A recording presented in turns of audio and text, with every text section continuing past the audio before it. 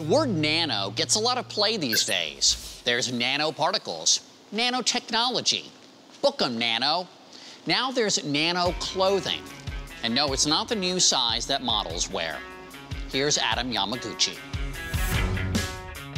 Nano clothing. It definitely sounds futuristic. Maybe something you'd find characters wearing in a sci-fi film. In reality, it is an incredibly small technology that could have a massively big impact on what we wear and if we wash it. And we're not talking about 50 years from now. This is happening right now.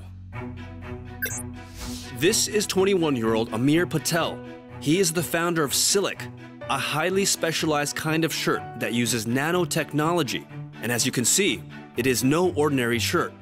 This kind of shirt makes a clean break from what we've always known, engineered using nanotechnology to become a material that doesn't easily stain and even repels most liquids altogether. How?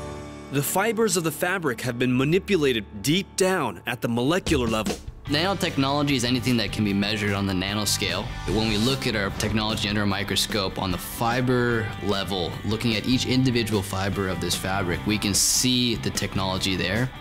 It's basically forming all these little microstructures that are repelling water because it's creating a high surface tension. The nanostructures in this fabric are designed to reject hydrogen atoms. And you'll remember from school, a molecule of water is made of 2 hydrogen atoms and 1 oxygen atom.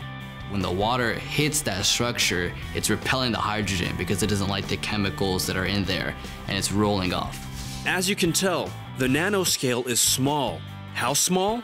Well, each human hair is about 100,000 nanometers wide. This nanotechnology could be applied to almost any fabric. To show you how the properties work, I can just start with spilling just a little couple of drops of water on here, and you'll see that they kind of just float around on there. And I can just go and I can put it right back in the cup and touch it and confirm that it's dry. Nothing. Yeah. We tested water, then a light-colored sports drink, a darker-colored sports drink, even soy sauce, and watched them all bead up. The material's so repellent to water-based liquids, they drift around as though floating on air. Then I wanted to put maple syrup to the test. All right, so can I go ahead and try this? Go ahead.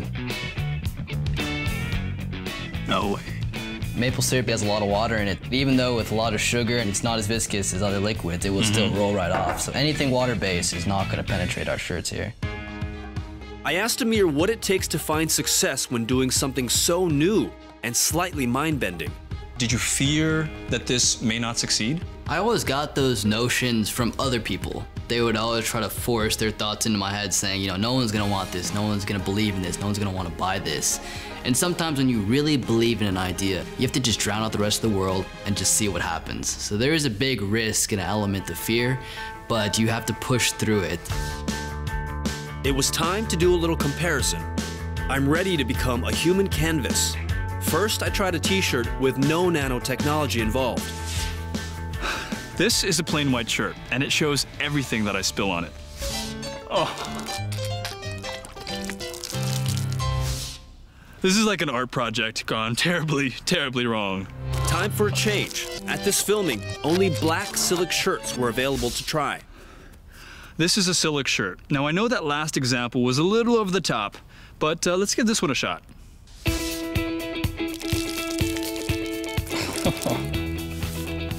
Wow.